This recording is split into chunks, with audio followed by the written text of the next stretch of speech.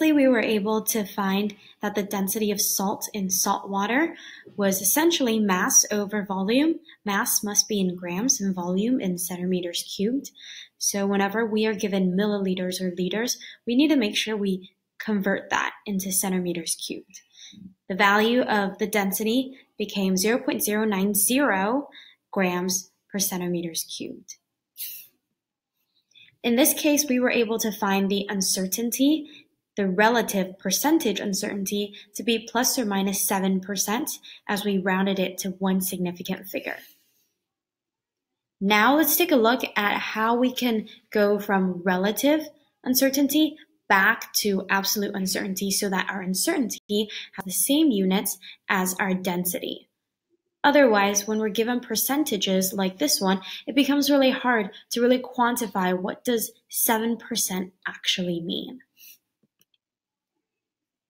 So knowing that this is plus or minus 7%, we can go back to the equation that we're used to.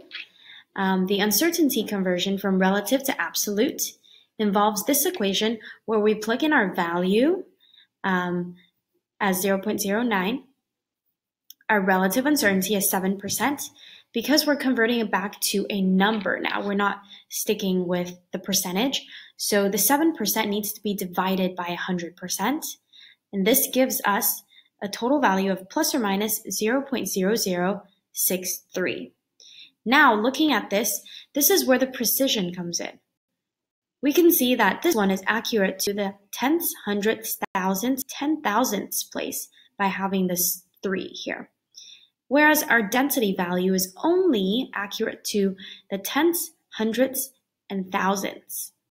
So these two are not the same, right? The values are not precise. They don't reflect the density calculation of being at the thousandths place. This means that we have to round it back up to the thousandths place, and we get a final density absolute uncertainty calculation of 0.09 plus or minus 0.006 grams per centimeters cubed.